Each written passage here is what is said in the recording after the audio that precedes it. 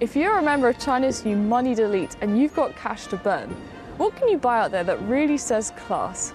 Well, you could buy a Ferrari or another Gucci handbag, or you could splash out on a Portuguese stallion. And this is exactly what some of China's wealthiest individuals have been doing. I've come here to the eastern suburbs of Beijing to meet one of them. His name is Mr. Sima.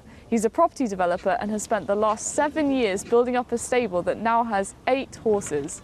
For those who breed and sell horses around the world, Mr. Sima and the scores of millionaires like him represent a huge potential market. I think you can compare the number of Chinese who ride to the number of people who play ping pong in France. Yes, French people like ping pong, but not a whole lot actually play it.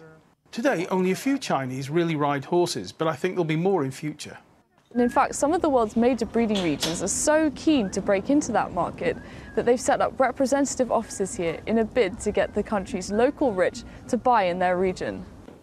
Most people who ride in China are not going to be competing in the Olympics. Like me, they're just doing it to relax. They don't need an Olympic horse and can't afford one either. What they need is just a simple, ordinary horse to ride. So foreign promoters should really focus on teaching Chinese how to appreciate horses and how to ride and take care of them. And gradually they will see more demand in the market. Unlike a Bentley, horses require round-the-clock care.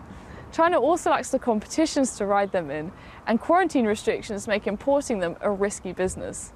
But there's one other element lacking for a really successful horse industry to take off, and that's gambling. Gambling on horses is by far the most lucrative element of the horse industry. And while it's legal and hugely popular in Hong Kong, on the mainland, it's illegal. I think this is a really sensitive part, and also it's all should be organized by the government. We are just trying to nurture this market to wait until everything is ready. I believe the government will say yes. So until gambling is made legal, betting on making money from China's rich may not reap the rewards it appears to promise.